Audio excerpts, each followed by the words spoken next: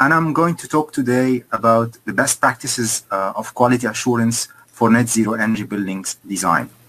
Well, I was introduced. My name is Shadi Atia, and I work in Liège University in Belgium. Now, before starting, I would like to share with you some basics to make sure that we are on the same page. When I'm talking about net zero energy buildings, I'm talking about buildings that are grid connected, they are highly energy efficient, and they are buildings that can balance the total annual energy consumption through renewables on site. So this is the first statement to make sure about. There is another definition for nearly zero energy building. In this sense, buildings are almost achieving this goal, and therefore we distinguish the nearly zero energy building from net zero energy buildings. Net zero energy building, they must have a neutral balance on an annual basis. Well, to get you further on in the definition, we are talking here about an approach of net zero energy building, or a definition that is quantifiable, and it is based on a universal metric, which is the site energy use intensity metric, the EUI.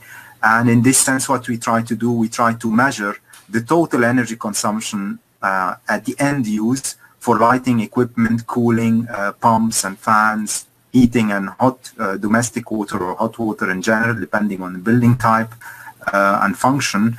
And we divide it by the gross building area in order to get an estimation of the total energy use intensity. And depending on the renewables production, we should come up to a zero energy balance.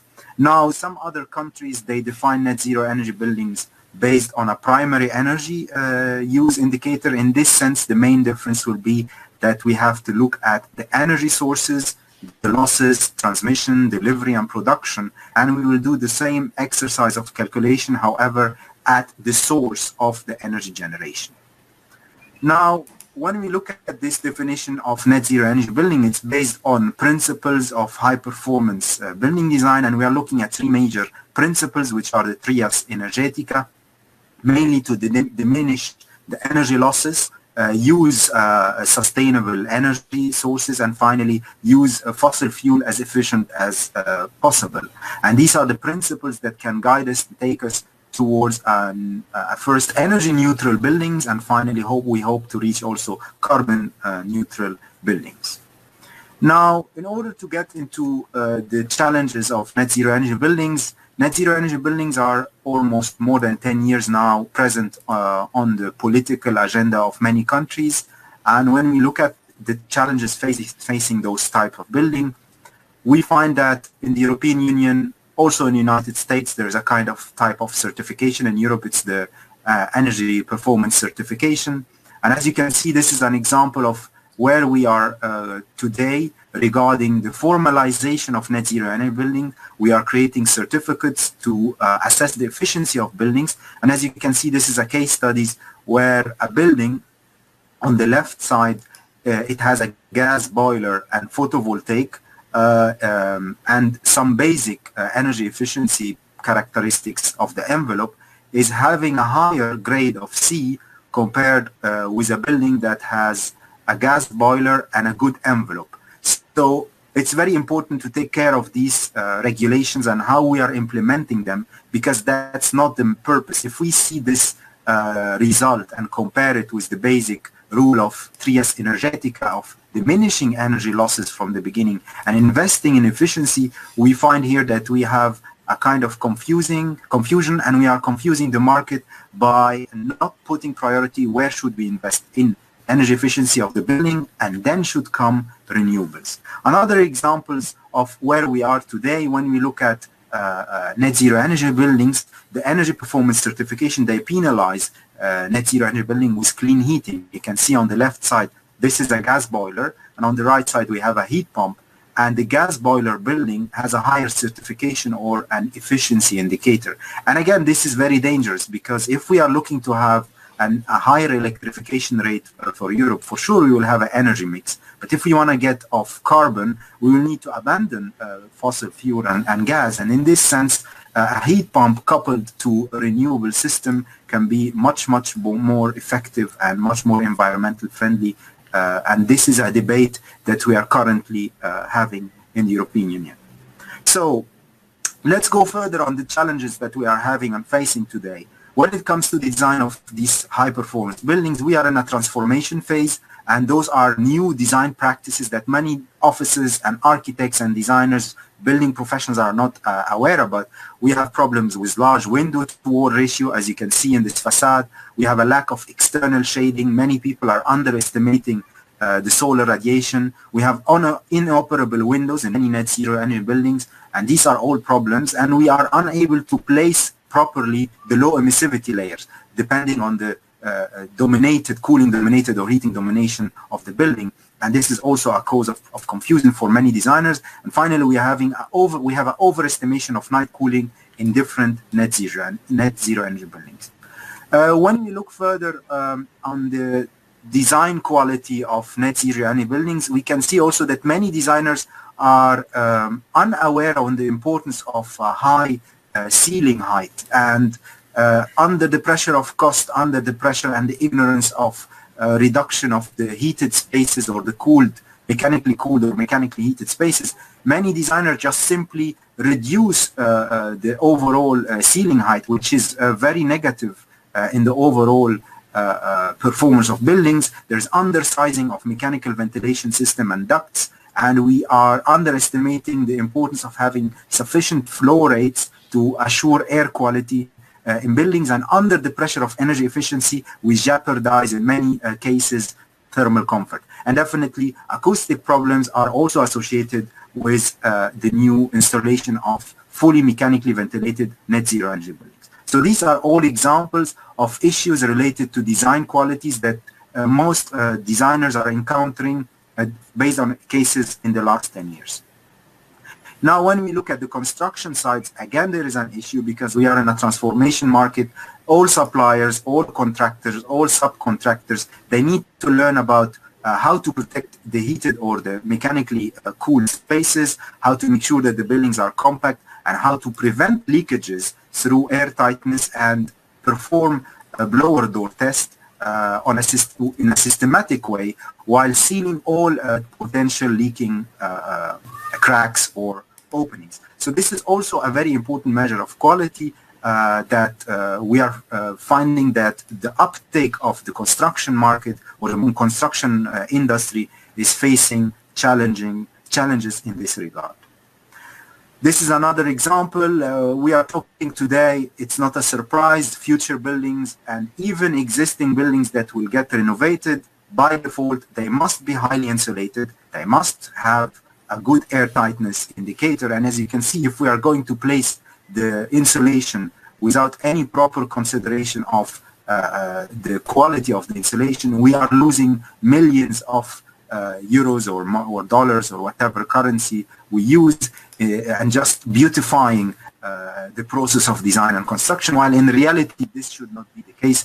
We should implement insulation properly, and this will require a higher supervision from site engineers and better education and vocational training for technical and workers on sites.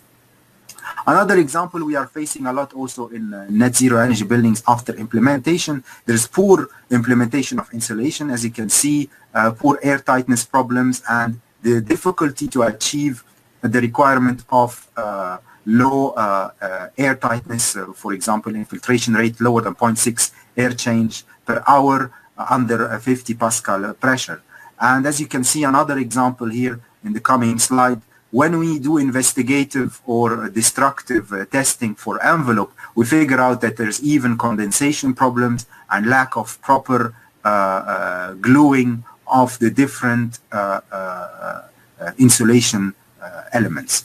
Another example you can see here that when we dismantle the very famous ethics, most probably ethics will be the most common envelope technology that will bridge us for the coming years. Ethics are external insulation construction systems, and they are mainly based on gluing big parts of insulation on the internal walls. But you can see that in many cases, under the fast construction and the fast pressure of competitivity and cost reduction, they end up being not appropriately implemented and placed on the insulated or the expected insulated surfaces. So these are all kind of problems that the industry is facing regarding design, regarding construction, and therefore we need to focus more on the quality and the design of net zero energy building and try to distill, extract more learned lessons. So let me share with you some learned lessons related to this matter. Well, we have serious design quality issues. The market is facing a transformation resulting in trial and error approaches. Unfortunately, the trial and error approaches are the most common human mistake that happen in the industry, in the architecture, engineering, and construction industry. There is competitive pricing practices that encourage design teams and contractors to reduce or eliminate design solutions, which is in this sense is totally damaging by taking out, for example, shading or abandoning testing airtightness and so on. And for sure, there is a lack of expertise regarding the design and construction teams, and many consortia are built and formed without any investment in prior knowledge before endeavoring such high-performance buildings. Now, when we look also to other learned lessons, well, there is a big, under a capitalistic approach where we are operating today, it's very difficult to switch the mindset of many design teams and tell them that you can really influence the factor of cost by working on different types of parameters.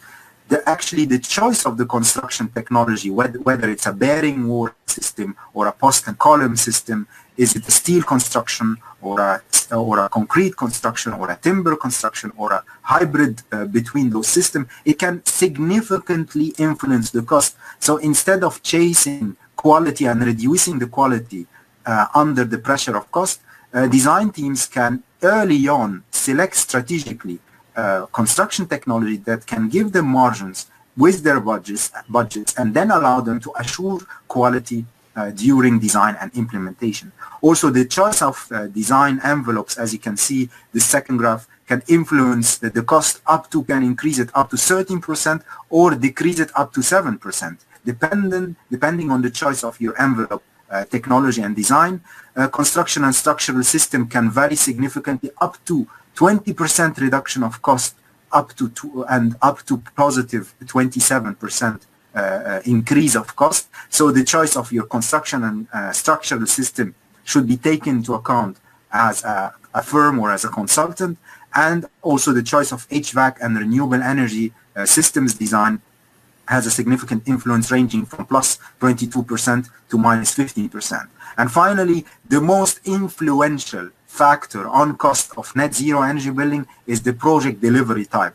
Is it a design build a process? It will be very expensive. Once you go for a design and build process, you can significantly reduce the cost, because early on the contractor, the implementer of the building, will get together with the design team and they will be able to make a lot of shortcuts and reduce the cost and make informed decisions that will allow them to reach the targets without having a high budget or extra cost for these buildings. So this is a very important lesson here, and as you can see, the more you invest in a net zero energy building, keeping into account intelligent project delivery type and a good partnership between the client and the design team and the construction company, the more you can invest in architectural features, reduce the cost of the delivery method, reduce the cost invested in HVAC system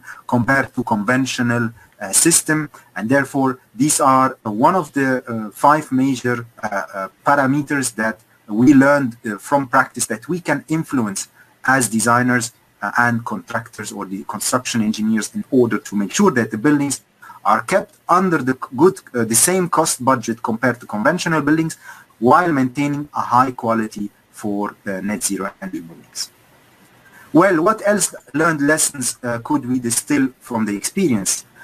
Well, introducing design and construction reviews is one of the learned lessons. On the moment that a company is aware and conscious about the complexity of these buildings and how they require to have a phase of quality assurance after design and after construction, directly the quality of these buildings are significantly or remarkably even improved. Learned lesson also are inciting that we simplify the building services and automated solutions and try in this sense to simplify overall mechanical systems and integrate them with the HVAC system and introduce simple overriding automated solutions without complexity and use basic control technology that users are familiar with. We should not forget that people who will use net zero energy buildings, most of the time, they come from a domestic reality or they live in domestic houses where they are used, for example, to use a thermostat, just a movable thermostat, manually movable thermostat. There is no shame at all to introduce simple control technologies that users are already using in their homes and introduce them in net zero energy buildings so that we can make sure that operation and occupancy will not face major failures.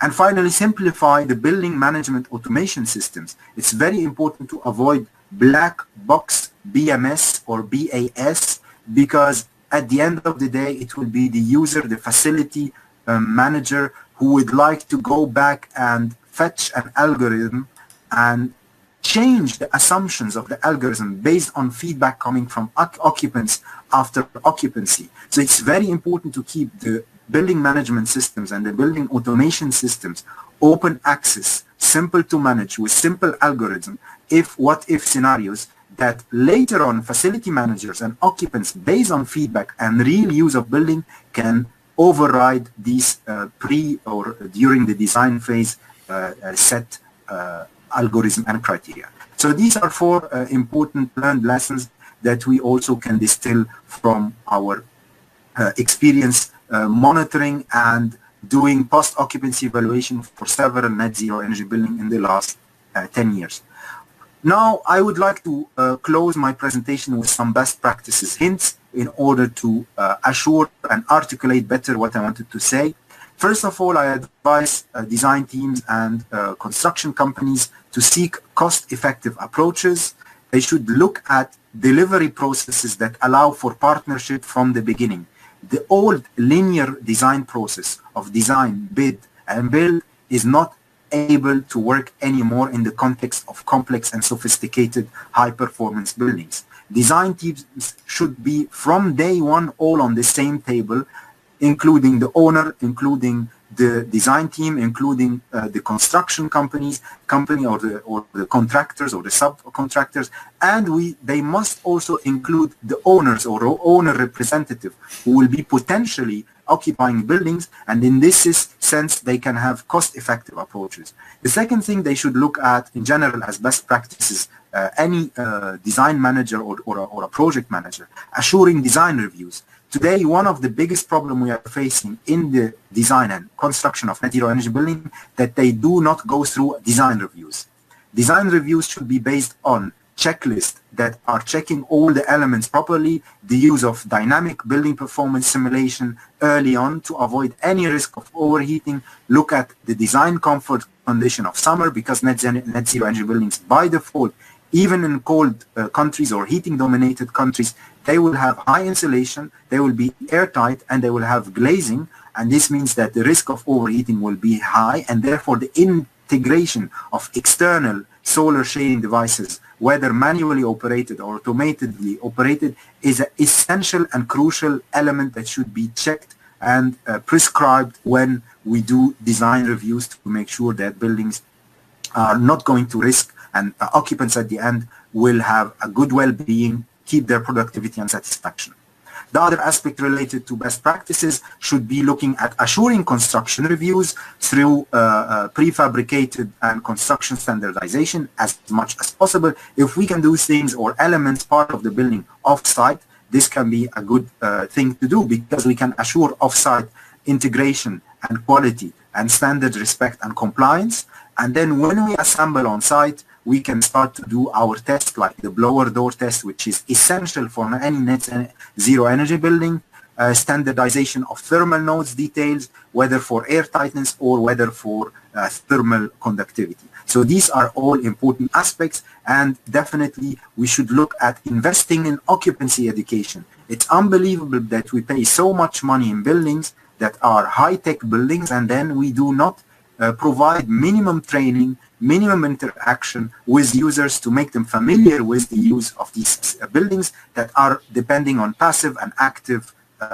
measures and systems. So as you can see, in a long process of a net zero energy building design, construction, and operation, design reviews must be introduced, especially after the implementation documents, and design reviews can be done by expert consultants who are having experience and they are monitoring already net zero energy buildings, and they know what are the problems, especially in the context or context-specific or climate-specific regions. Every region will have its own problem, and seeking those local experts who are tracing and following building can allow us to understand if the building is appropriate or not before going to the construction phase.